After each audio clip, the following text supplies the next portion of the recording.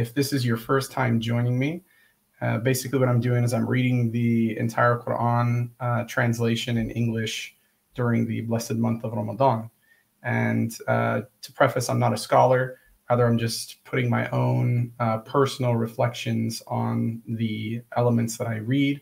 Side by side with me, I do have a tafsir, which is tafsir Sadi, that is able to give us some additional information and some additional insights into the literature. So we left off on ayah number 41 of Surah Al-Anfal. And I think it's really, really good just to kind of pretty much pick up exactly where we left off, inshallah.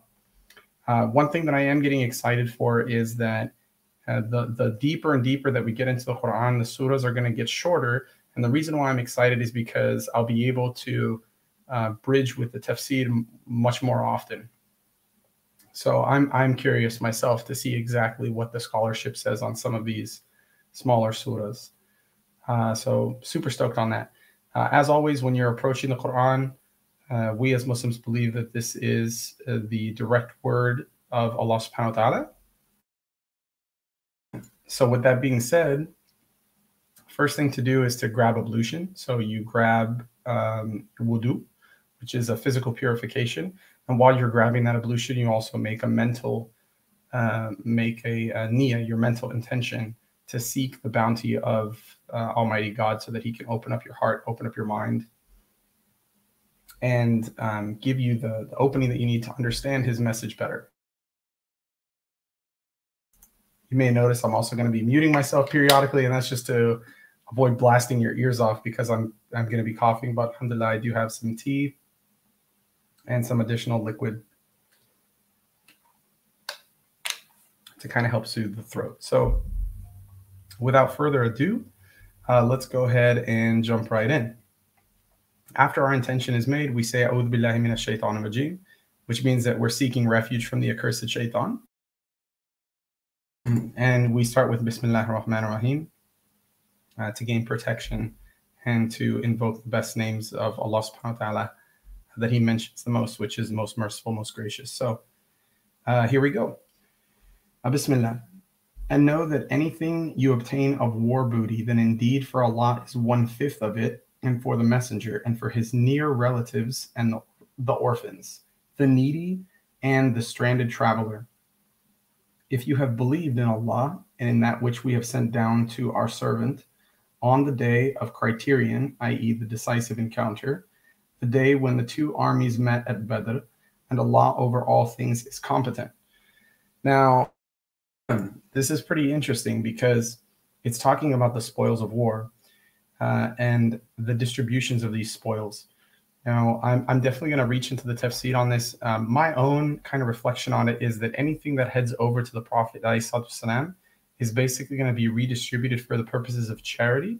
And the reason why I get that inclination is because obviously Allah subhanahu wa ta'ala does not need any type of spoils of war. So when he says for Allah, this is to benefit his creation. So 1/5 of it for the messenger. And naturally, Rasul Sallallahu Alaihi Wasallam was extremely charitable, extremely giving for his near relatives and the orphans. So I can imagine that this is going to go towards the needy and the orphans. Let me expunge on this just a little bit here.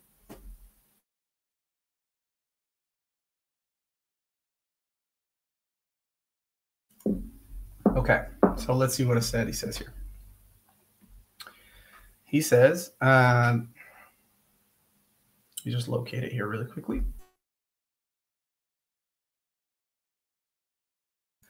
So he says, that is whatever you take of the wealth of the disbelievers by force and rightfully, whether it is little or a great deal, 1/5 belongs to Allah and his messenger, and the rest is for who you captured it, because Allah subhanahu wa ta'ala, glorified and exalted is he, attributes the capture of the spoils of war to them, but excluded 1/5 from it. This indicates that the remainder is theirs and is to be divided as the messenger of Allah sallallahu alaihi wasallam divided it. 1 share for the foot soldier, and the horseman receives 2 shares for his horse and 1 share for himself. As for his fifth, the khums, it is to be divided among 5 categories. The first category is for Allah and His Messenger, sallallahu alaihi wasallam, to be spent in public interests of the Muslims. So this is a perfect takeaway. Public interest for the Muslims. It's not about private expenditures, which is exactly the inclination that I had. Without specifying any particular interest, because Allah has ordained that it be for Him and His Messenger. But Allah and His Messenger have no need of it. Thus, it is known that it is for the slaves of Allah, meaning the believing people. Because Allah has not specified on whom it is to be spent, this indicates that it is to be spent in that public interest. The second of these 5 categories is his close relatives, which refers to the relatives of the Prophet ﷺ, namely Banu Hashim and Banu al-Muttalib. Allah mentioned the relatives here so as to indicate that the reason for this share being allocated to them is the mere fact that they are his relatives, among whom both rich and poor, male and female, are to be treated equally in this regard. It's a very key takeaway. It's not that the relatives get any more or any less, but rather it's to show equality and not favoritism. The third category is orphans, who are those who lost their fathers when they were still small. Allah allocated 1/5 of the khums to them out of compassion toward them, as they are unable to look after their own interests. And they have lost the one who would take care of their interests. The fourth category is those in need, namely the poor, both minors and adults, males and females. And the fifth category is the wayfarer. The wayfarer is the stranger who is cut off in a foreign land. So in order to offer some type of security or to offer some type of protection for the wayfarer, which is a traveler, 1/5 of the spoils is supposed to be dedicated to them. It says some of the commentators said that the 1/5 of the war booty is not to be spent on any category other than these, but it does not have to be spent on them equally. Rather, that is subject to what serves a greater interest and that is more appropriate. Very good. So meaning if there's a bit of flexibility in the sense that if there's somebody in more need than somebody else, then it goes to that person. Which makes sense, especially if there's like a famine going on, or if there's something that's happening.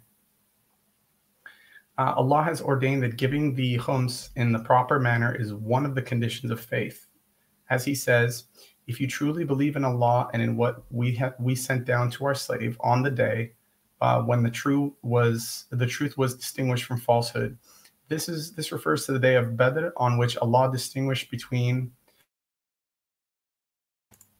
truth and falsehood, and He caused the truth to prevail and showed the falsehood to be false. So obviously there was a winning category of people, meaning the Muslims, and there was a losing category of people, which is the disbelievers. Okay, very good explanation by Sadi. Continuing on. Remember when you were on the near side of the valley and they were on the far side, and the caravan was lower in position than you. If you had made an appointment to meet, you would have missed the appointment. But it was so that Allah might accomplish a matter already destined, that those who perish through disbelief would perish upon evidence, and those who lived in faith would live upon evidence. And indeed, Allah is hearing and knowing. Okay, now, the reflection that I had last night when I was reading this is the same reflection that I'm getting today, alhamdulillah. And I want you guys to really ponder on this, which this really showcases the miraculous nature of the Quran. Understand that these revelations came down in fragments. And if these events did not transpire, but these fragments came down, then it would render the Quran false.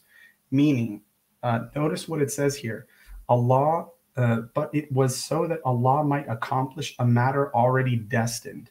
And those who perished through disbelief would perish upon evidence, and those who lived in faith would live upon evidence. Meaning that if a decree came down by Allah subhanahu wa ta'ala and an event did not take place, that would be a failed prophecy. And since we believe this to be the word of Allah subhanahu wa ta'ala, it can't have any failure. So the believers saw the evidence, and the ones that passed away were obviously martyred, and they died upon belief. And the disbelievers that saw the evidence also died, but they died upon that disbelief even after seeing the evidence. So understand that when the Quran was revealed over the course of 23 years, there was discussions by the Prophet ﷺ, by both the believing people and also the disbelieving people. So when the Rasul ﷺ engaged with the believers and the believers asked him questions and revelation came down, they got their answer directly through revelation, right? Likewise, when the disbelievers engaged with the Prophet ﷺ and he would recite verses to them, they also received the revelation, but they choose to disbelieve. So imagine something like this coming down where there was a prophecy of them accomplishing and getting victory, right? And they witnessed this and they still chose to disbelieve, okay? So really ponder upon that, because if any of those things didn't happen at any point in time in the course of 23 years, the Quran would be rendered false. Remember, I'm carrying on here, so I'm on verse 43. Remember, O Muhammad sallallahu alaihi wasallam, when Allah showed them to you in your dream as few, and if He had shown them to you as many, you believers would have lost courage and would have disputed in the matter of whether to fight. But Allah saved you from that. Indeed, He is knowing of what is within the breast. Obviously, we believe that Allah subhanahu wa ta'ala is all-knowing and He knows exactly what's in our heart. And if you were to imagine an army that it was 10,000 strong or 1,000 strong and there was only 200 of you, you'd be completely discouraged, right? So Allah subhanahu wa ta'ala gave the Prophet ﷺ courage by showing him not the numbers. The numbers is not what's important. What's important is that he was showing them that they were weak no matter the numbers, right? Now, the way that he transmitted that over was obviously by showing few rather than many. And carrying on. And remember, when he showed them to you, when you met as few in your eyes, and he made you appear as few in their eyes, so that Allah might accomplish a matter already destined. And to Allah are all matters returned. Now notice that key phrase, already destined, is being set here. And same thing in that 42nd verse. Allah subhanahu wa ta'ala says that it's already destined. Allah might accomplish a matter already destined, meaning the victory was already written. Now we're just witnessing it and gaining a better understanding of it. Subhanallah. Okay. Oh, you who have believed, when you encounter a company from the enemy forces, stand firm and remember Allah much, that you may be successful. Now, obviously, this is talking in regards to a time of war, right? However, this particular verse is applicable to everyday life. So when you encounter a company from the enemy forces, this could be shaitan, this could be your desires, this could be shubhat, like doubts that you're having about whatever. Stand firm and remember Allah much, that you may be successful. It could be like work adversity, it could be biting your tongue, keeping your patience, all these things. Just this one verse is extremely and widely applicable. Okay. Carrying on. And obey Allah and His Messenger, and do not dispute, and thus lose courage, and then your strength would depart. And be patient. Indeed, Allah is with the patient. So here we have another categoristic characteristic of the believer, right? So patience. And do not be like those who came forth from their homes insolently to be seen by people, and avert them from the way of Allah. And Allah is compassing of what they do. And remember when Satan made their deeds pleasing to them and said, no one can overcome you today from among the people, and indeed I am your protector. But when the two armies sighted each other, he turned on his heels and said, indeed I am disassociated from you. Indeed I see what you do not see. Indeed I fear Allah, and Allah is severe in penalty. Now keep this in mind. This is Satan speaking, and he's showing you the characteristics of Satan, which is he's going to lead you straight to that point where you're going to make your own decision, which is he's going to give you the courage to follow doubts and to follow all things bad. And then in the last second, he's going to leave you. And why? It's because he has an excuse. Remember what the Quran said earlier, that he's going to say, I didn't make you do anything. I just called you and you came. right? So he called you to make these steps, but then at the last second, he ditched you. Why? Because he says, indeed, I don't want to associate with you, and I fear Allah. So imagine that for just a second. On the day of judgment, when he's being called to account, right? And what does he say? He says he fears Allah, which means he has absolutely no power whatsoever, and that he is at Allah subhanahu wa ta'ala's mercy. Remember when the hypocrites and those in whose heart was disease, which is arrogance and disbelief. Remember the characteristics of hypocrites. They have arrogance and they have disbelief. Said their religion has deluded those Muslims. But whoever relies upon Allah, then indeed Allah is exalted in might and wise. So if you ever hear people talking badly about you, then know that what's in their heart is that type of disease, which is arrogance and disbelief. And understand that the way that they present this argument can be modernized till today.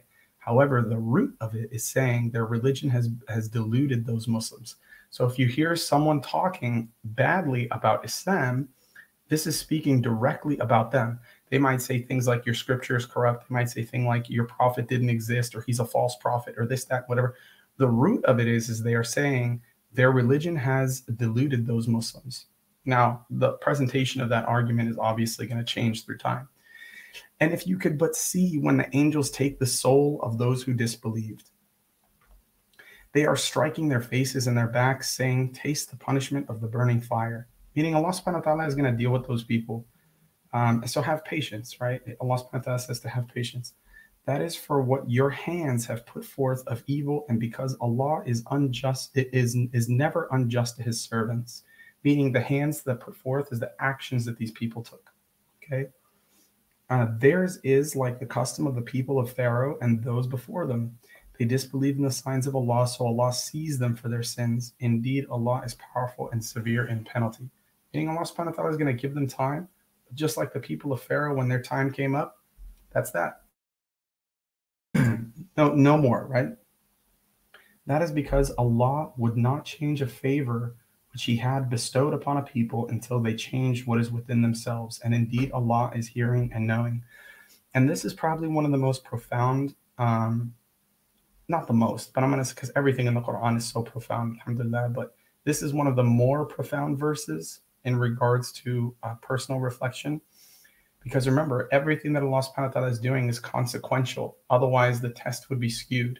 So he tells us right here, exactly what I need from you, meaning what I want from you, not what he needs, because he's free from all needs, subhanahu wa ta'ala, but what he wants from us is to change our internal condition, meaning change our mindset, change our approach from insincere to sincere, and so on. And then the consequence will be that Allah subhanahu wa ta'ala will change their condition, meaning soften their heart, open their heart, and so on and so on and so on.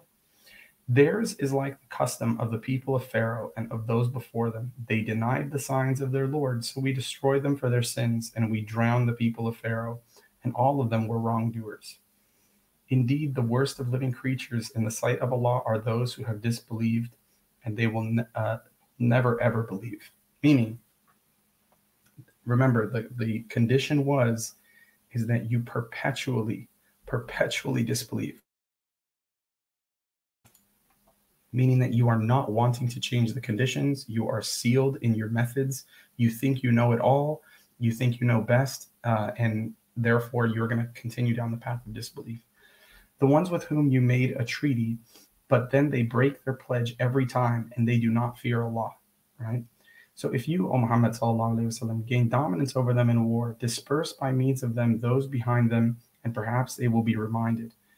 And if you have reason to fear from a people betrayal, throw their treaty back to them, putting you on equal terms. Indeed, Allah does not like traitors. Okay? You have to think of the times of what was going on. There was espionage, there was back and forth, there was dirty tricks, tactics, like all sorts of things that were being conducted in order to stop the spread of Islam. And let not those who disbelieve think they will escape. Indeed, they will not cause failure to Allah. And they haven't, right?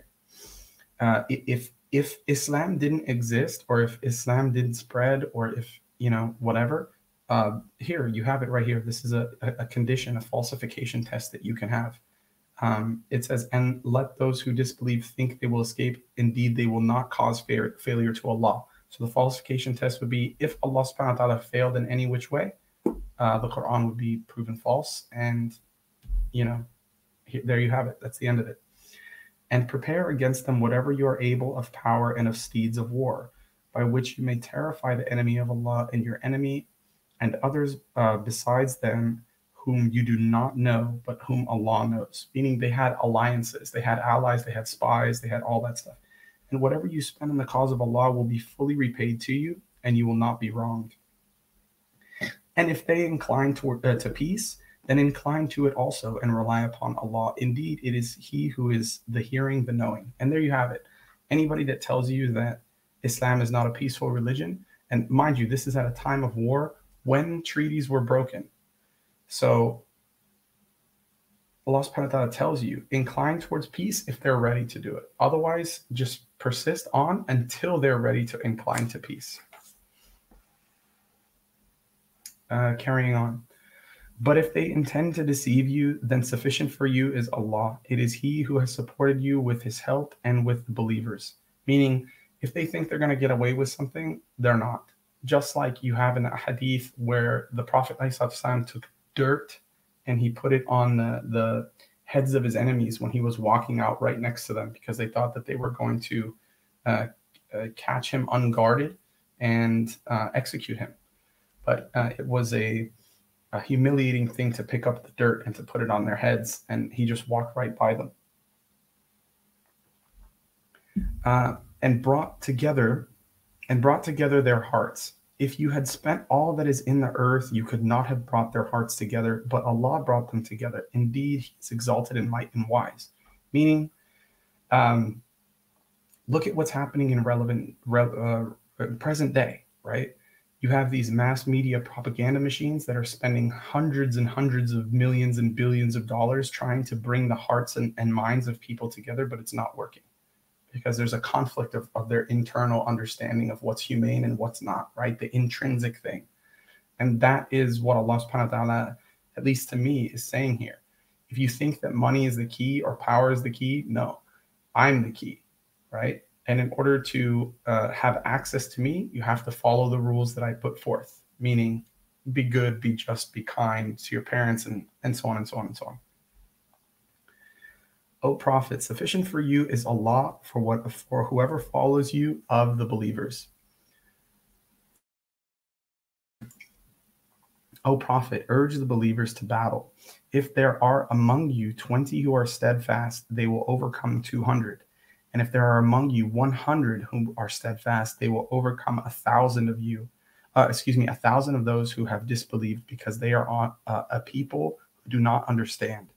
Now Allah has lightened the hardship for you, and He knows that among you is weakness.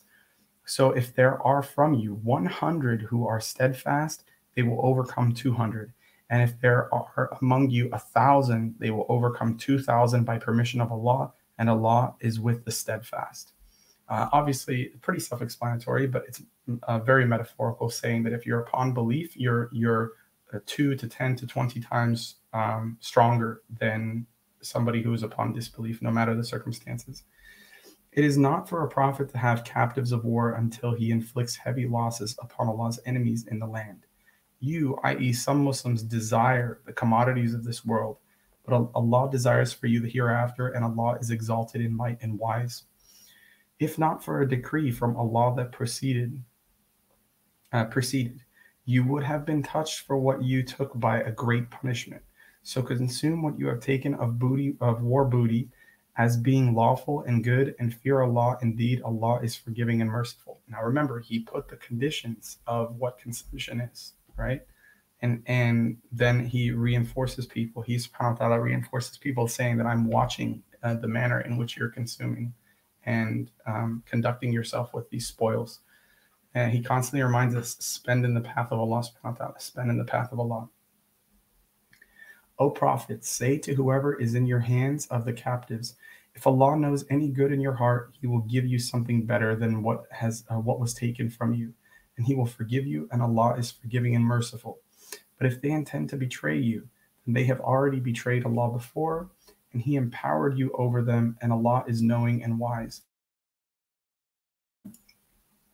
Indeed, those who have believed and emigrated and fought with their wealth and lives in the cause of Allah, and those who gave shelter and aided, they are allies of one another.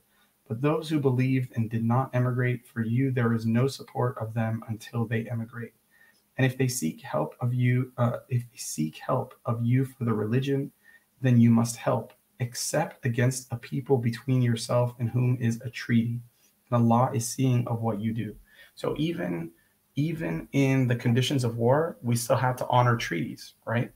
I want to see if Asadi can expand upon this for us just a little bit. So let me get us down to verse 72 in the tafsir. Okay, here he goes. This refers to the bond of alliance and love that Allah established between the mujahideen who believed and emigrated in Allah's cause, leaving behind their homeland for the sake of Allah, and in order to engage in jihad in Allah's cause, and the Ansar who gave shelter to the Messenger of Allah sallallahu alaihi wasallam and his companions, and helped them by sharing their property, wealth, and lives with them. They were allies and protectors of one another because of the perfect nature of their faith and the strong ties among them. As for those who believe but did not migrate, you have no duty to protect them until they do migrate. For they severed the bonds of alliance because of their separation from you at a time when there was a great need for manpower. Because they did not migrate, they had no alliance with the believers at all. But if they seek your help on grounds of faith, that is, in order to fight those who are fighting them because of their religion, then it is your duty to support them and fight alongside them. However, if people fight them for other purposes, then you are not obliged to support them. So very, very interesting. If they were saying our Islam is being threatened, you have our full support. But if there was something else that was going on, because they abandoned Rasul Sallallahu Alaihi Wasallam in his time of need, there was a greater purpose happening, and the forces could no longer be divided. That's what that's the takeaway that I'm receiving from this. And then he goes on to say, so Allah subhanahu wa ta'ala says, except against a people with whom you have a treaty, that is an agreement not to fight. If the believers who are distinct from others, but have not migrated want to fight them, you should not help them in doing so because of the treaty that exists between you and them. Meaning treaties do have to be honored. And Allah sees well what you do. He knows your circumstances, and He prescribes appropriate rulings for you.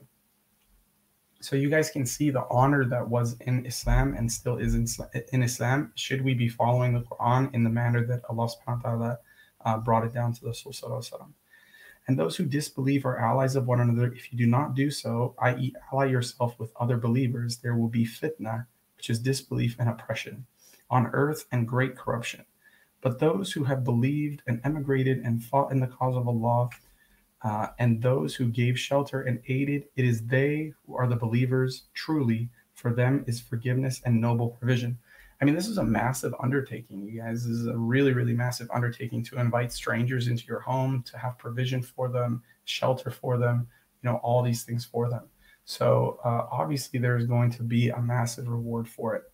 And those who believed after the initial immigration and emigrated and fought with you, they are of you.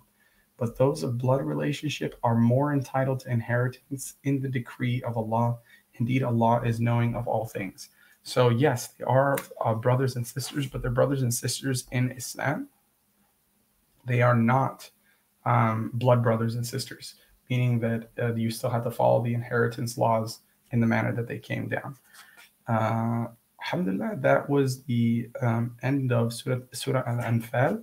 So we're starting next with Surah Tawbah. Now, one key thing that's interesting here that I did note, and you should take note as well, Surah Tawbah does not start with Bismillahir Rahmanir Rahim. And I'm going to see if the tafsir can give us a little bit of insight to that. But from what I gathered, the reason why it doesn't start with that is because the surah is addressing the disbelievers right away.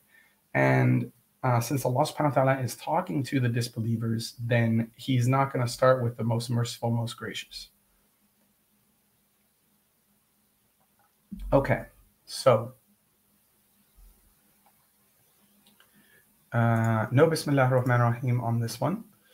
And let's see, it starts off, this is a declaration of disassociation from Allah and His messengers to those with whom you had made a treaty among the polytheists, right? So notice a disassociation and no Bismillah ar-Rahman ar-Rahim. Obviously, this is very stern. So travel freely, O disbelievers, throughout the land during 4 months. But know that you cannot cause failure to Allah and that Allah will disgrace the disbelievers. And it is an announcement from Allah and His Messenger to the people on the day of greater pilgrimage that Allah is disassociated from the disbelievers. And so is His Messenger. So if you repent, that is best for you. But if you turn away, then know that you will not cause failure to Allah, and give tidings to those who disbelieve of a painful punishment. Accepted are those with whom you made a treaty among the polytheists, and then they have not been deficient towards you in anything or supported anyone against you. So complete for them their treaty until their term has ended. Indeed, Allah loves the righteous who fear Him. So, remember, Allah subhanahu wa ta'ala is talking about the believing righteous over here. He's not talking about the polytheists. Now, Allah subhanahu wa ta'ala loves the action of them holding true to their treaty, but on the same token, He has given them time. And with that time, there's an exchange, meaning start using your head and figure out that you're on the wrong side of the coin here. And when you figure that out, come on over to believe. Because He says you can support that treaty until their time is up. Once the term is up, then it's back to the drawing board, right? Okay, carrying on. And when the inviolable months have passed, then kill the polytheists wherever you find them, and capture them and besiege them and sit in wait for them at every place of ambush. But if they should repent, establish prayer, and give zakah, let them go on their way. Indeed, Allah is forgiving and merciful. So there you go. You have the term you have the conditions being set. The terms have expired. Now, once the sacred months have passed, meaning He's given them even additional terms on top of that, a grace period, if you will. Once the grace period has passed, then it's an act of war. Why? Because remember, it's not about just having one treaty pass. It's about Islam actually influencing the hearts and changing people, and the truth perishing falsehood. That's what this is about, okay? So they had all this time to absorb the truth, and keep in mind, with this absorption, with the stuff that's happening and all the things that they've witnessed, okay, and they see the success of the Prophet, and when their term expires, if all of those things, all those signs happen to them and they still didn't accept, and then even after the grace periods have come, now that's it. There's no more. There's no more grace. There's no more mercy. And understand that they also have a plan as well. Their plan is to spread polytheism. They're not just going to be like, okay, cool, just we're just going to go chill in this corner over here, leave us alone. No, the falsehood and truth are at war, and because falsehood and truth are at war, one of them has to come out on top, right? And because we believe that Allah subhanahu wa ta'ala is the truth, naturally He's going to come out on top. And if any one of the polytheists seek your protection, then grant him protection so that he may hear the words of Allah, which is the Quran. Then deliver him to a place of safety. That is because they are people who do not know. Okay, so not only do you have a grace period, but then even after that grace period, Allah subhanahu wa ta'ala says, you know what? If they want more protection, if they want more safety, if they even need more time after that grace period, great, it's granted to you. So take them, give them protection, transmit the revelation to them, and deliver them in that place of safety. That is because they are a people who do not know. Meaning, those people, the Prophet ﷺ is indeed delivering that message to. They didn't know, so you can't punish someone who doesn't know. So any type of arguments that come from the position of, oh, what if I never heard about Islam? If you actually never heard about the true, pure form of Islam, which is, obviously through the Quran and the Prophet ﷺ, then it's incumbent on us to deliver that message to you in the best manner possible. It's incumbent on you to seek that message out. But notice the steps that were taken. It was just perpetual mercy. Then it was conditions. It was honoring of those conditions. Then after the conditions, there was a grace period with the sacred months. Then after the grace period, for the people that still didn't know, there was even more protection and grace. It's just anyone who says that Islam is like barbaric and aggressive and this, just read from verses 1 through 6 in Surah Tawbah. You got your answer. Okay. How can there be from the polytheists, how can there be for the polytheists a treaty in the sight of Allah and with his messenger, except for those with whom you made a treaty at Al-Masjid al-Haram? So as long as they are upright towards you, be upright towards them. Indeed, Allah loves the righteous who fear him. They're giving respect, you give respect right back. How can there be a treaty while, if they gain dominance over you, they do not observe concerning you any pact of kinship or covenant of protection? Meaning, if they establish dominance, then they are not going to honor pacts, treaties, or any type of protection. They satisfy you with their mouths, but their hearts refuse compliance, and most of them are defiantly disobedient. Most of them, meaning that there's some good players. However, the majority plays, and the majority is going to consume the minority, just like we saw in what happened with the Prophet Musa. Okay, carrying on. They have exchanged the signs of Allah for a small price and averted people from his way. Indeed, it was evil that they were doing. They do not observe towards a believer any pact of kinship or covenant of protection, and it is they who are the transgressors. But if they repent, establish prayer, and give zakat, then they are your brothers in religion, and we detail the verses for people who know. Now, by the way, I just want to take a note here where it says, if they repent, establish prayer, and give zakat. Just bear with me one moment.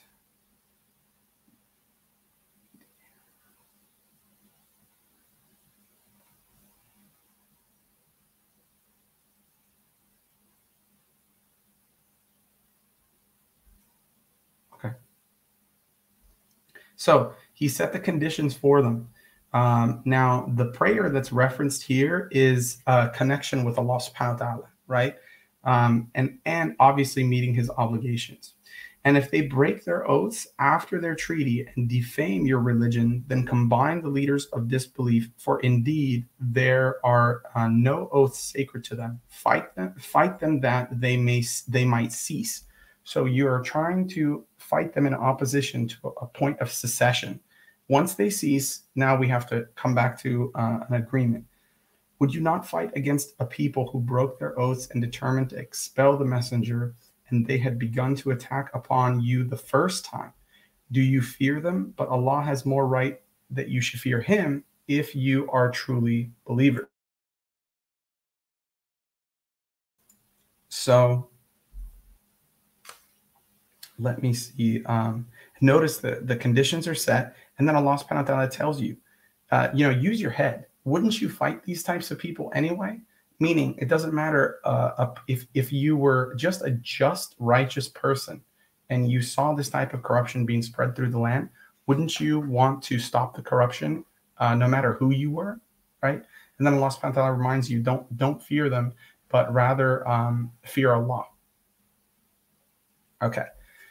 Fight them. Allah will punish them by your hands and will disgrace them and give you victory over them and satisfy the breasts, i.e. desires of the believing people, and remove the fury in their, i.e. the believers' hearts. And Allah turns in forgiveness to whom he wills, and Allah is knowing and wise. Now remember, it's always mercy, mercy, mercy, terms and conditions, and so on and so on and so on.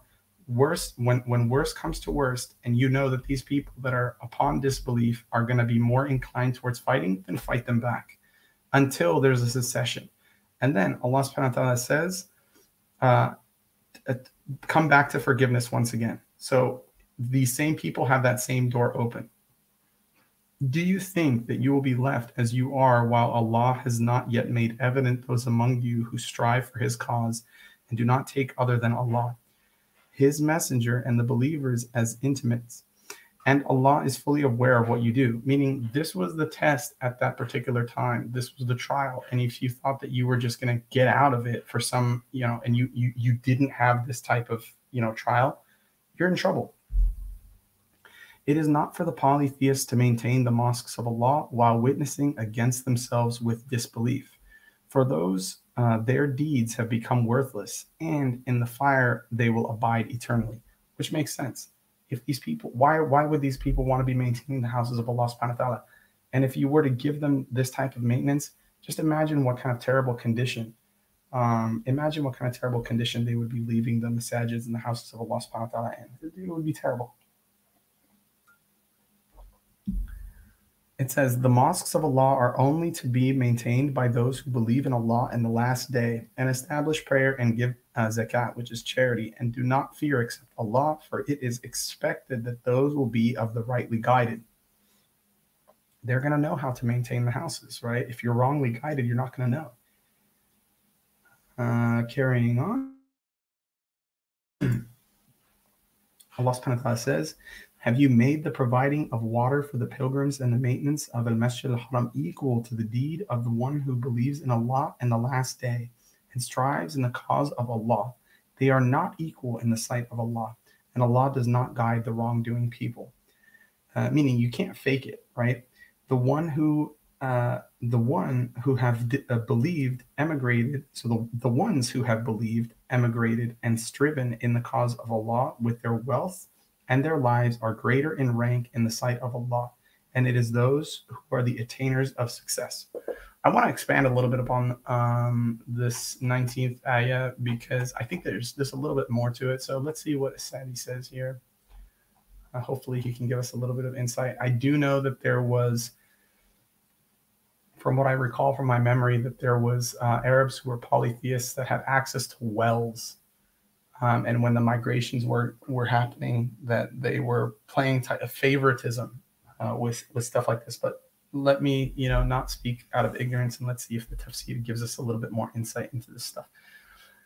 When some of the Muslims and some of the polytheists disagreed as to whether tending and visiting the sacred mosque by maintaining the structure, praying and worshiping in it, and providing water for pilgrims, I guess that's what came to my mind, is to be regarded as superior to believing in Allah and striving in jihad for his sake, Allah stated that there is indeed a difference between them. As he said, do you regard giving water to the pilgrims, that is giving them Zamzam water, as it is the custom that when this is mentioned in general terms, what is referred to as Zamzam. Zamzam is a well, by the way. Actually, the word Zamzam means to calm down because the well was just gushing, and intending the sacred mosques as equal to the deeds of those who believe in Allah and the last day and strive to fight in Allah's cause. They are not equal before Allah. So Allah subhanahu wa ta'ala says jihad and faith in Allah are superior by many degrees to providing water for the pilgrims and tending to the sacred mosque, because faith is the foundation of the religion, and it is on that basis that deeds are accepted and one's soul is purified. As for jihad in Allah's cause, now this is obviously, in this reference, it's in regards to the militaristic jihad, I believe. It is the pinnacle of the religion, for by means of it, the Islamic religion is protected and expands. The truth is supported and falsehood is suppressed. As for tending the sacred mosque and providing water for pilgrims, even though these are righteous deeds, the acceptability thereof is dependent on faith, and they do not achieve the same interest as faith in jihad. Therefore, Allah says they are not equal before Allah, and Allah does not guide people who are wrongdoers. That is, those whose defining characteristics is wrongdoing and who are not fit to accept anything good. Rather, nothing benefits them but evil. Then Allah clearly states the superiority of faith and jihad. Now, understand this type of military jihad is completely contextual, and it's dealing with polytheists that were fighting the believers, and this was the test that was relevant to the believing times. Okay, excuse me, the believers at that time. Okay, so that did satisfy my understanding. Carrying on. Allah subhanahu wa ta'ala says, their Lord gives them good tidings of mercy from him and approval, and of gardens for them wherein is enduring pleasure. They will be abiding therein forever. Indeed, Allah has with them a great reward. O you who have believed, do not take your fathers or your brothers as allies if you have preferred disbelief over belief. And O you who have believed, do not take your fathers or your brothers as allies if they have preferred disbelief over belief. Meaning, you have to stand up for justice, just like was mentioned in the Quran previously. And if they're upon disbelief and they're spreading falsehood, they're spreading corruption, you cannot take them up as brothers or allies. And whoever does so among you, then it is those who are the wrongdoers. Say, O Muhammad sallallahu alaihi wasallam, if your fathers, your sons, your brothers, your wives, your relatives, wealth which you have obtained, commerce wherein you fear decline, and dwelling with which you are pleased, are more beloved to you than Allah and His Messenger, and jihad, which is the striving in His cause, then wait until Allah executes His command, and Allah does not guide the defiantly disobedient people. This type of jihad obviously has multiple applications. It's not just about the military jihad, but rather it's about the striving and struggling in the path of Allah subhanahu wa ta'ala, such as being good, being just, giving to charity, treating your neighbors well, treating your parents well, minding your tongue. All that stuff is jihad. Allah has already given you victory in many regions, and even on the day of Hunayn, when your great number pleased you, but it did not avail you at all, and the earth was confining for you, in spite of its vastness, then you turned back fleeing. So on the Battle of Hunayn, the Muslims had to flee. Then Allah sent down His tranquility upon His messenger and upon the believers, and sent down soldiers, i.e. angels, whom you did not see, and punished those who disbelieved. And that is the recompense of the disbelievers.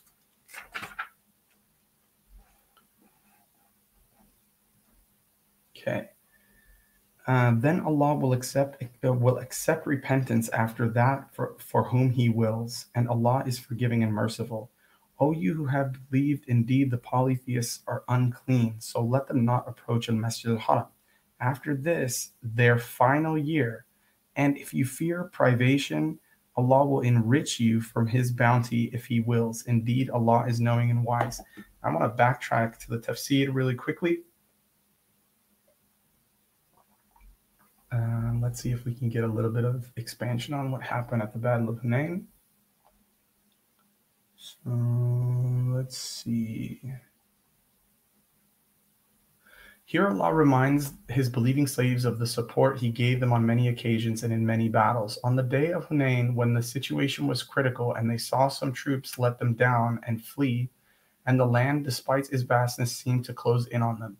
The story behind this verse is that when the Prophet ﷺ conquered Mecca, he heard that Hawazin had gathered to fight him. So he marched to them with his companions who had conquered Mecca, and with those of the people of Mecca who had become Muslims. The Muslims numbered 12,000, whereas the polytheists numbered 4,000. So some of the Muslims were impressed with their own great number, and some of them said, "We will never be defeated today because of our small numbers." When they and Hawazin met in battle, the enemy attacked the Muslims as one, and they fled, no one caring about anyone else. No one stayed with the Messenger of Allah ﷺ except approximately 100 men who stood firm with him. They began fighting the polytheists, and the Prophet ﷺ urged his mule on towards the polytheists, saying, "I am the Prophet, and no lie, I am the son of Abdul Muttalib." And that's narrated by Bukhari and Tirmidhi. When he saw that when he saw what the Muslims had done, the Prophet ﷺ instructed Al-Abbas ibn Abdul Muttalib, who had a loud voice, to call out to the Ansar and the rest of the Muslims, O people of the tree, O people of Surat al-Baqarah. When they heard his voice, they turned back as one and fought against the polytheists. Then Allah inflicted a harsh defeat on the polytheists, and the Muslims captured their camp, their women, and their wealth. This is what Allah subhanahu wa ta'ala refers to in the words, Allah indeed helped you in many battles, but on the day of Hunayn, Hunayn is the name of the place where the battle took place between Mecca and Taif. When you were pleased with your great number, it availed you nothing. That is, it did not help you to any extent, small or great. And the land, despite its vastness, that is, although it was so spacious, seemed to close in on you because of the worry and distress that befell you when you fled, and you turned and fled. But then Allah sent down His reassurance to the Messenger and the believers. Reassurance, or sakina, is what Allah instills in people's hearts at times of turmoil, calamity, and trouble, which makes them steadfast and calms them down and gives them peace and assurance. It is one of the great blessings that Allah bestows upon people.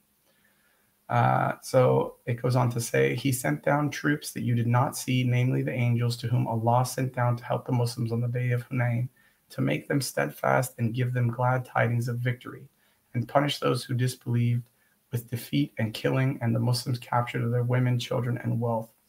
Thus does He requite the believers. Allah punishes them in this world, then in the hereafter they will receive a grievous punishment. Okay, so it looks like there was a retreat and then a call back.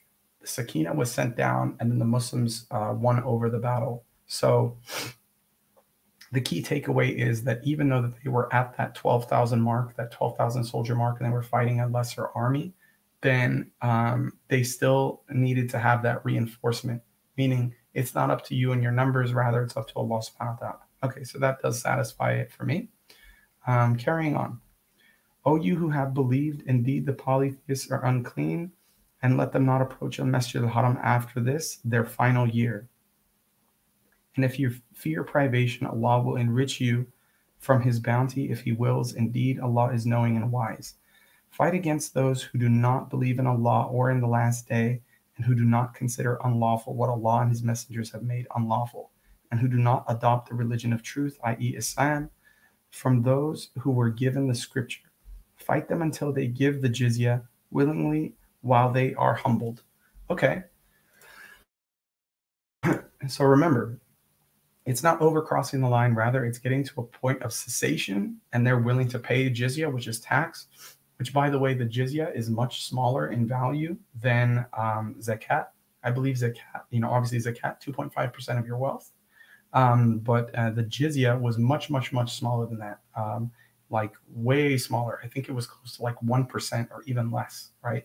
And the jizya offered protection. It offered access to roads, trade, all sorts of other stuff. The Jews say Ezra is the son of Allah, and the Christians say that the Messiah is the son of Allah. That is their statement from their mouths. They imitate the saying of those who disbelieved before them. May Allah destroy them. How are they deluded? Now let's see if we can get just a little bit of expiation on this, just because it is a point of interest. Okay. These verses contain instructions to fight the disbelievers amongst the Jews and the Christians, those who do not believe in Allah and the last day, in the sense of sound belief that is confirmed by deeds and actions. And do not regard as forbidden that which Allah and His messengers have forbidden. So they do not follow His laws with regards to what is forbidden. And they do not follow the religion of truth. That is, they do not follow the true religion. Even if they do claim to follow a religion, then it is not the correct religion, because either it is a false religion that Allah did not prescribe in the first place, or it is an abrogated religion that Allah did prescribe, but He superseded it with the religion of Muhammad sallallahu alaihi wasallam. Therefore, adhering to it after it has been abrogated is not permissible. Hence, Allah instructs the Muslims to fight these people and encourage them to do so, because they call people to the religion that they follow and cause a great deal of harm to people, as people may be deceived by them because of their being people of the book. Remember, it's about saving people and it's about spreading truth. So if you're upon truth and you're saving people from the hellfire and you're actively witnessing these other people fight you for the sake of falsehood, okay, then there's going to be extreme circumstances that are going to need to be taken place. Then Allah subhanahu wa ta'ala defines the aim of the fighting until they pay the jizya. That is wealth that is given in return for the Muslims not fighting them and allowing them to stay among the Muslims, granting them safety for their lives and their property. The jizya is to be taken from them every year, each according to his situation, and it is to be taken from rich and poor and everyone in between, as was done by Amir al-Mu'mineen, Umar ibn al-Khattab, and other caliphs. Readily, that is, until they give it when they are subdued and have no power to resist, and they give it themselves, not sending it with a servant or anyone else. Rather, it can be only accepted from their own hands. That's pretty unique. I didn't know that. I thought that there could be some type of an intermediary, but rather they have to give it to them by their own hands and feel themselves subdued. So that's pretty cool that it links that sensation of being feel subdued, because you're actually actively having it. You're getting an active reminder when you're giving that jizya by your own hand. If they are like this and they ask the Muslims to let them give the jizya and live under Muslim rule and control, there is no fear of their evil or turmoil, and they agree to the conditions stipulated by the Muslims, then it is obligatory for the Muslim ruler or his deputy to give them this deal. This verse is quoted as evidence by the majority of scholars who say that the jizya can only be accepted from people of the book, because Allah did not mention taking jizya from anyone except them. The Magians are included with the people of the book with regards to taking jizya from them and allowing them to live in the Muslim lands, because the Prophet ﷺ took the jizya from the Magians of Hajar, then Amir al-Mu'mineen Umar took it from the Persian Magians. Now, that's pretty interesting, meaning only to the people of the book. And the verses that we just read prior in regards to the polytheists, it was, you have no alternative, right? So polytheism is like extremely, extremely on the bad end, right? It was also said that jizya may be taken from all the disbelievers, people of the book, and others, because this verse was revealed after the Muslims had finished fighting with the polytheist Arabs and had begun to fight the people of the book and their ilk. So this condition is describing the real situation and is not meant to impose a restriction on accepting jizya from people of the book only. Okay, so exactly what I just said, never mind. And this is why we look at scholarship. So, and that makes sense, actually. That totally makes sense, because he fought the polytheists, and then came the people of the book, right? And then came the verse coming down, meaning both of them will categorically fall under the jizya, which to me, that's great. Okay, this is supported by the fact that the jizya was taken from the Magians, who were not people of the book, and the fact that it is narrated in mutawatir reports from the Sahaba that those who came after them, that they called those whom they were about to fight to choose one of three options: either become a Muslim, or to give the jizya, or to fight, without differentiating between those who were people of the book and others. Okay, fantastic. Alhamdulillah. So this is exactly the reason why we consult scholarship, guys. For circumstances like this, that we can expand upon it and we can gain additional knowledge. Carrying on. Okay. We have the right. I did want to check up on this as well. When Allah issued the command to fight the people of the book, He mentioned some of their evil notions as to encourage the believers who care about their Lord and His religion to fight them, striving and doing their utmost. The Jews say that Uzair is the son of Allah. Even though this belief was not held by all of them, it was the belief of some groups among them. This indicates that among them there was an element of evil that led them to hold this view that was a transgression against Allah, by which they impugned His greatness and majesty. It was said that the reason why they claimed that Uzair was the son of Allah was that when Allah sent the kings against the Israelites and they utterly destroyed them and killed the bearers of the Torah, after that they found that Uzair had memorized it, or most of it, and he dictated it to them from memory, and they wrote it down, and they made this abhorrent claim about him. Interesting. So this makes me reflect on the verses in the Quran where He says that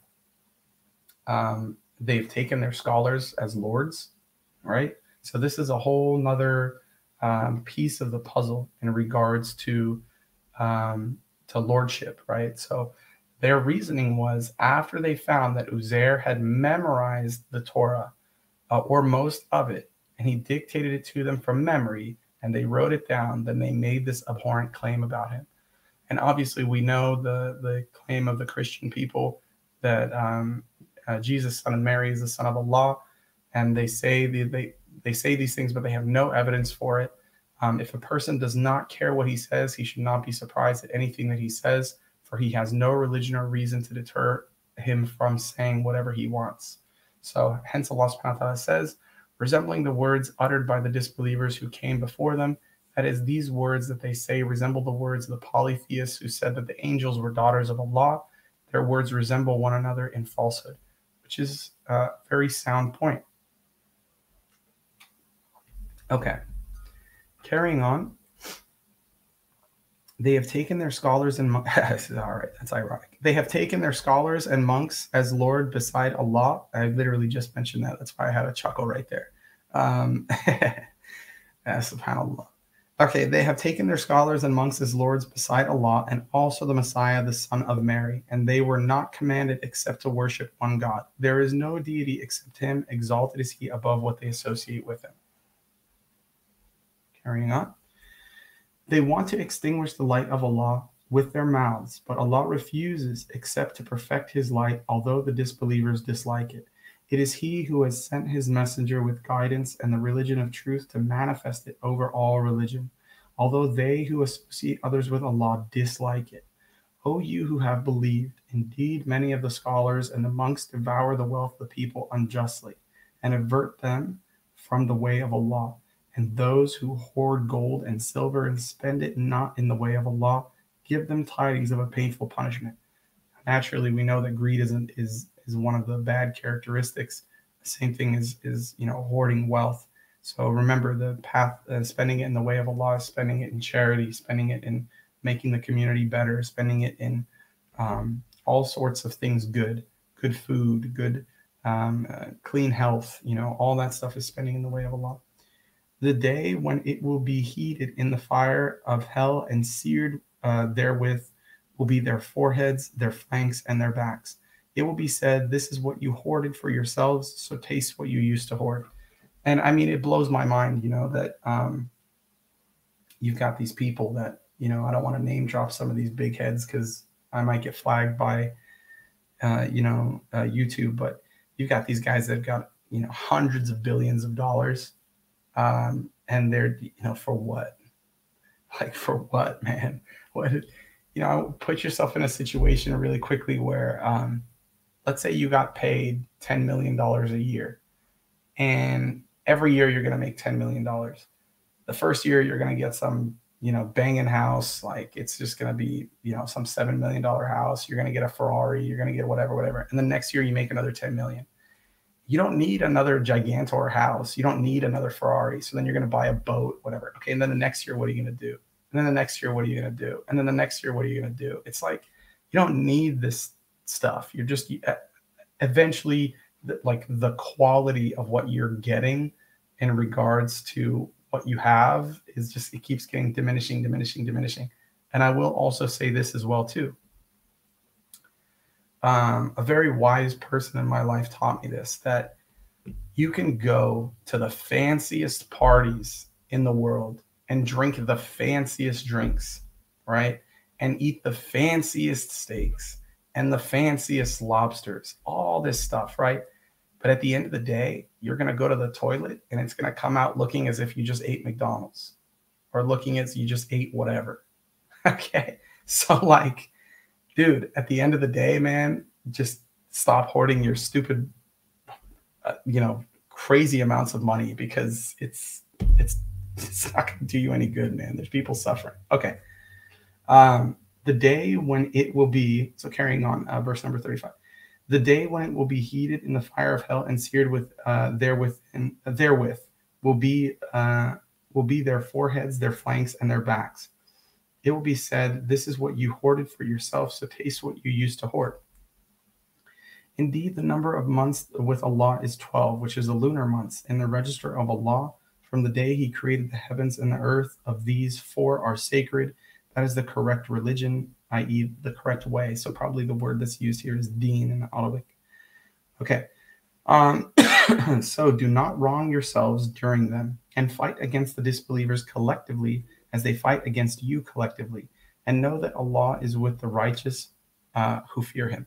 By the way, just know if we were to use the lunar calendar rather than the Gregorian calendar, there'd be no need for daylight savings time. And also, this is one of the promises of Shaitan when he says that he's going to have people alter the creation of Allah subhanahu wa ta'ala, or at least attempt to. If you look at the Gregorian calendar, some months have 30, some months have 28, some months have 31, right?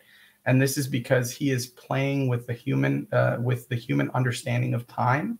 And he's trying to get you to alter the creation of Allah subhanahu wa ta'ala, which is time itself. And anybody who has been through daylight savings time, which is basically every single one of us, knows that it is just an absolute disaster of a thing and should not exist. Okay. Carrying on. Indeed, the postponing of restriction within sacred months is an increase in disbelief, by which those who have disbelieved are led further astray. They make of it lawful 1 year and unlawful another year to correspond to the number made unlawful by Allah, and thus make lawful what Allah has made unlawful. Made pleasing to them is the evil of their deeds, and Allah does not guide the disbelieving people. Let's check out the tafsir for this. So I think I have a somewhat of a memory of what was going on, but I don't want to speak without certainty. So let's see.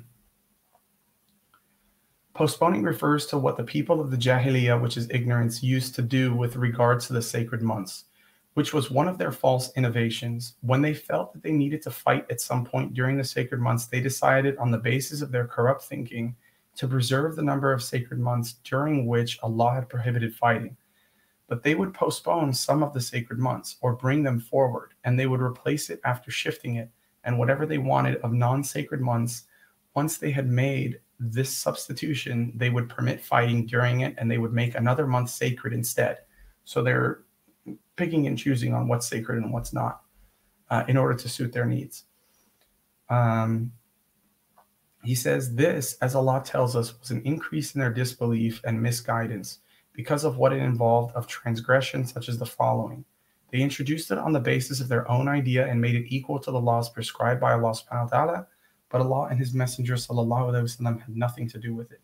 They tampered with the religion, making what was lawful prohibited and what was prohibited lawful. Meaning, they're putting themselves in the position of the creator, and they're putting themselves in the position of the messenger. They thought that they could deceive Allah and the people by their claim, and they confused the people concerning their religion, resorting to trickery with regards to the religion of Allah. If people persist in matters that are contrary to the laws of Allah, their ugliness becomes no longer noticeable, and people may think that these are good matters, which result in error and misguidance. Hence Allah says, because of which those who disbelieved are led further astray. They regard it as profane 1 year and as sacred the next, so as to match the number of months that Allah had made sacred, thus making lawful what Allah has forbidden. They make the numbers match, so they regard as profane what Allah has made sacred. And now here's the thing. The ugliness that Allah subhanahu wa ta'ala is talking about here is obviously the self-reflection that they have, meaning that they think that they're doing a good thing. They're going like, oh, no, we're helping, we're going to make it, okay, and this, that, and the third. But they're not. They're just deceiving themselves. Okay. O you who have believed, what is the matter with you that when you are told to go forth in the cause of Allah, you adhere heavily to the earth? Are you satisfied with the life of this world rather than the hereafter? But what is the enjoyment of worldly life compared to the hereafter, except a very little? If you do not go forth, He will punish you with a painful punishment and will place you with another people, and you will not harm Him at all, and Allah is over all things competent. Meaning, if you're going to go around this earth and be upon falsehood, then you're not fighting in the cause of Allah subhanahu wa ta'ala. You're not fighting with truth. You're fighting with falsehood. So that could be anything, on how you treat your work, on how you treat your friends, family, money, everything, right?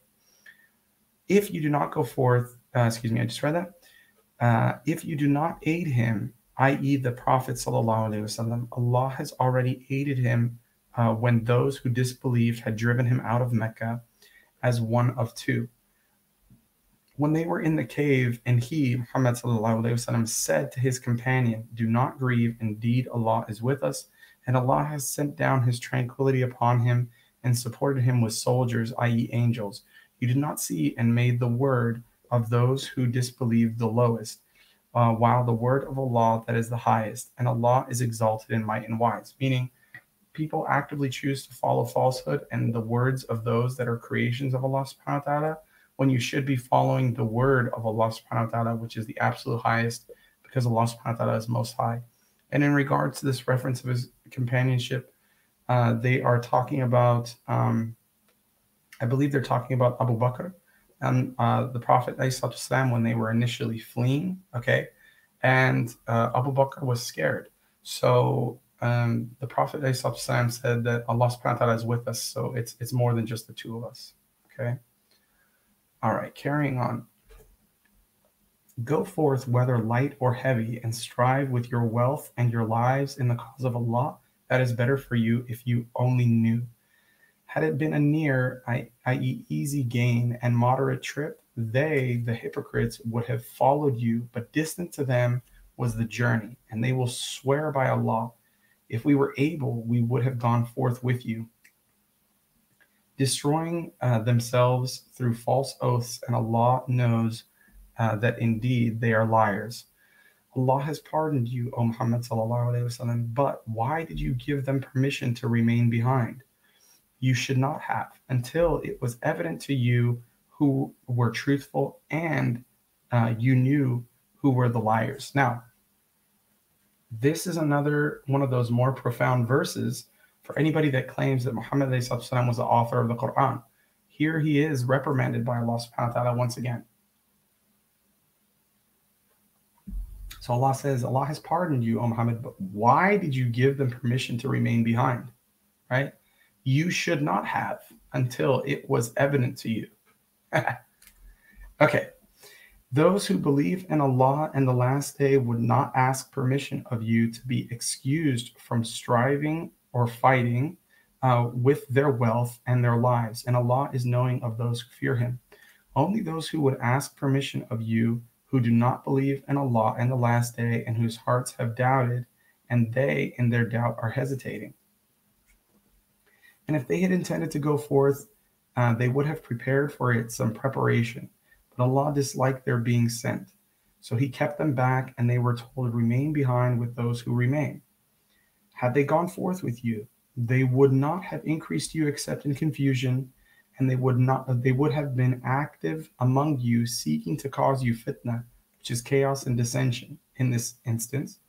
And among you are avid listeners to them, and Allah is knowing of the wrongdoers. So Allah subhanahu wa ta'ala knew exactly which people that needed to stay behind and which people would be beneficial to the Prophet. They had already desired dissension before and had upset matters for you until the truth came and the ordinance, i.e. victory of Allah, appeared while they were averse.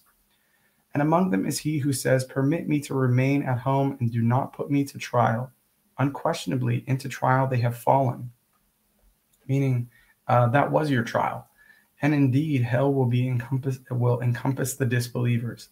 If good befalls you, it distresses them. But if disaster strikes you, they say, we took our matter in hand before and turn away while they are rejoicing. So if you were to come back with like victory, they'd be jealous. But if something bad happened, then they'd be like, yeah, look, we did the right thing. Say, never will we be struck except by what Allah has decreed for us. He is our protector, and upon Allah let the believers rely. Say, Do you wait for us except one of the two best things, i.e., martyrdom or victory, while we await for you that Allah will afflict you with punishment from Himself at our hands or at our hands? So wait, indeed, we along with you are waiting. Now, you know, here's the thing, guys. If you just recognize that um, no matter what choice you make, that the meeting with Allah subhanahu wa ta'ala is inevitable. And if you believe, you're going to constantly be encouraged to take the better of the two choices that you have in life, meaning going forward or staying behind. The better of the two choices was going forward. Okay. These people thought that they could somehow avert their meeting with Allah subhanahu wa ta'ala, but rather now they're going to meet them. Now they're going to meet him on the crossroads of where they chose to take the lesser of the two. Right. And there's that constant theme in the Quran, right? It's reminding you as to where you're going, which is that one of the three key questions of the Quran. Where did you come from? What are you doing here? And where are you going? And if you know this, which Islam answers this, alhamdulillah, and you know what the end is, you're encouraged to constantly be taking the right steps to get to that end so you can have something to present, right? Say, spend willingly or unwillingly, never will it be accepted from you. Indeed, you have been a defiantly disobedient people.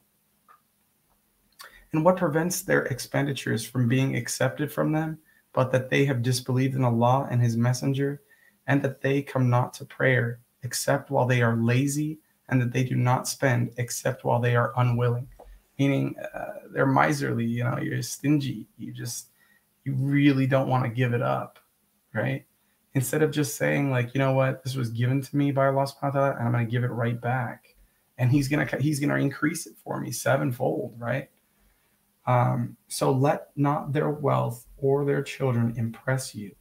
Allah only intends to punish them through them in worldly life, and that their souls should depart at death while they are disbelievers.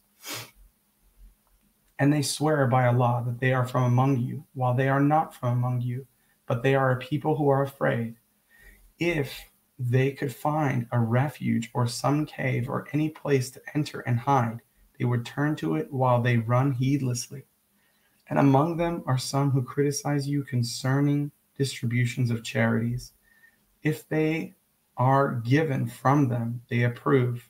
But if they are not given from them, at once they become angry. If only they had been satisfied with what Allah and His Messenger gave them and said, sufficient for us is Allah. Allah will give us of His bounty, and so will His Messenger. Indeed, we are desirous towards Allah. It would have been better for them. Zakat expenditures are only for the poor and for the needy and for those employed for it and for bringing hearts together for Islam. So zakat is charity. And for freeing captives or slaves, and for those in debt, and for the cause of Allah, and for the stranded traveler, an obligation imposed by Allah, and Allah is knowing and wise. I mean, what a beautiful thing, guys. Like, what an absolutely beautiful thing. And zakat is one of the 5 pillars, right? We have to give from what we have. And, this is the foundation of society, that if everybody was brought to a point of contentment and satisfaction, no poverty, no, freeing of slaves, freeing of captives. I mean, it doesn't get any better than this. And among them, those who abuse the Prophet and say he is an ear, say it is an ear of goodness for you that believes in Allah and believes the believers and is a mercy to those who believe among you. And those who abuse the Messenger of Allah, for them is a painful punishment. They swear by Allah to you Muslims to satisfy you, but Allah and His Messenger are more worthy for them to satisfy if they were to be believers. Do they not know that whoever opposes Allah and His Messenger, that for him is the fire of hell wherein he will abide eternally? That is the great disgrace. The hypocrites are apprehensive lest a surah be revealed about them, informing them of what is in their hearts. Say, mock as you wish. Indeed, Allah will expose that which you fear. So let them keep on mocking. They're going to be exposed. whether it be through their lack of knowledge, through their insolence, through their disbelief, through their, I mean, Allah, let Allah subhanahu wa ta'ala choose. And if you ask them, they will surely say, we were only conversing and playing. Say, is it Allah and his verses and his messenger that you are mocking? Make no excuse. You have disbelieved, rejected faith. After your belief, if we pardon one faction of you, punish another faction because they were criminals. The hypocrite men and hypocrite women are of one another. They enjoin what is wrong and forbid what is right and close their hands, meaning that they're not giving to charity. They're miserly people. They have forgotten Allah, so he has forgotten them accordingly. Indeed, the hypocrites, it is they who are defiantly disobedient. Now, I just want to share something with you guys. When I was on my initial journey of accepting Islam, naturally I had a lot of friends that were disbelievers. And I had a really close friend who I remember talking to him, and I was saying, I really feel good when I give to the poor, right? Like I would go out and make like food packages and stuff like that for the homeless, and also just give a little bit of extra, nothing major. I'm not like, some ultra wealthy guy. And he turns to me and he goes, well, that's why I pay into Social Security. And I was just like, what? And he's like, yeah, that's my charity. I pay into Social Security. And I said, no, man, I'm talking about like people that like, they don't have a job and like, they just, they need like the absolute basic stuff. He's like, oh, no. That's my take on society. And obviously he's on a status of disbelief. And I was just like, oh my God, I got to get away from this guy. And, obviously that just led to my understanding of like, you got to pick and choose your friends wisely.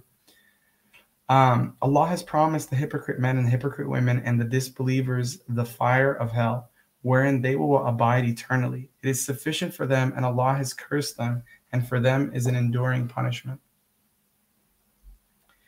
You disbelievers are like those before you. They were stronger than you in power and more abundant in wealth and children.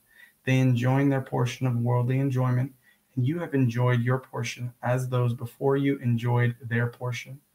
And you have engaged in vanities like that in which they engaged. It is those whose deeds have become worthless in this world and in the hereafter, and it is they who are the losers. Has there not reached them the news of those before them, people of Noah and the tribes of Ad and Thamud, and the people of Abraham and the companion, i.e. the dwellers of Midian and the towns overturned? Their messengers came to them with clear proofs, and Allah would never have wronged them, but they were wronging themselves, meaning they kept on with their actions. The believing men and believing women are allies of one another. They enjoin what is right and forbid what is wrong, and establish prayer and give zakat and obey Allah and his messenger. Those Allah will have mercy upon them. Indeed, Allah is exalted in might and wise. Allah has promised the believing men and the believing women gardens beneath which rivers flow, wherein they abide eternally, and pleasant dwellings and gardens of perpetual residence. But approval for Allah is greater. It is that which is the great attainment. O Prophet, fight against the disbelievers and the hypocrites, and be harsh upon them, and their refuge is hell, and wretched is the destination. They swear by Allah, and they did not say anything against they swear by Allah that they did not say anything against the Prophet ﷺ, while they had said the word of disbelief and disbelieved after their pretense of Islam, and planned that which they were not to attain. And they were not resentful, except for the fact that Allah and his messenger had enriched them of his bounty. So if they repent, it is better for them. But if they turn away, Allah will punish them with a painful punishment in this world and the hereafter. And there will not be for them on earth any protector or helper. And again, the door of mercy is just constantly open. And among them are those who made a covenant with Allah, saying, if he should give us from his bounty, we will surely spend in charity, and we will surely be among the righteous. But when he gave them from his bounty, they were stingy with it and turned away while they refused. So remember the consequence of that disbelief. There's another characteristic, miserliness, being stingy. So he penalized them with hypocrisy in their hearts. There's the consequence. Until the day they will meet him, because they failed Allah in what they promised him and because they habitually used to lie. There's another characteristic, lying. Did they not know that Allah knows their secret and their private conversations, and that Allah is the knower of the unseen? Those who criticize the contributors amongst the believers concerning their charities and criticize the ones who find nothing to spend except their effort, so they ridicule them. Allah will ridicule them, and they will have a painful punishment. Meaning, it's not just about financial wealth, but sweat equity plays a greater role, in my opinion, or should I say in my reflection. If somebody does not have that type of wealth to give, they can give their time. They can give their effort. They can give their time. Aisha radiallahu anha used to give just dates, just anything. Ask forgiveness from them, O Muhammad sallallahu alaihi wasallam, or do not ask forgiveness for them. If you should ask forgiveness for them 70 times, never will Allah forgive them. That is because they disbelieved in Allah and His Messenger, and Allah does not guide the defiantly disobedient people. Now, the 70 times reference here, there is a thing in the way that the classical Arabs used to speak. When they would mention 70, it just means a lot, right? Those who remained behind rejoiced in their staying at home after the departure of the Messenger of Allah, and disliked to strive with their wealth and their lives in the cause of Allah, and said, do not go forth in the heat. Say, the fire of hell is more intense in heat, if they would but understand. So remember, it was talking about those people that stayed home. This is really, Allah subhanahu wa ta'ala gives us an insight as to what was in their hearts and what was going on in their minds, right? And the reasoning and the excuses that they came up with.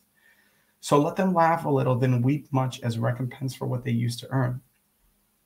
If Allah should return you to a faction of them after the expedition, and then they ask your permission to go out to battle, say, you will not go out with me ever, and you will never fight with me, an enemy.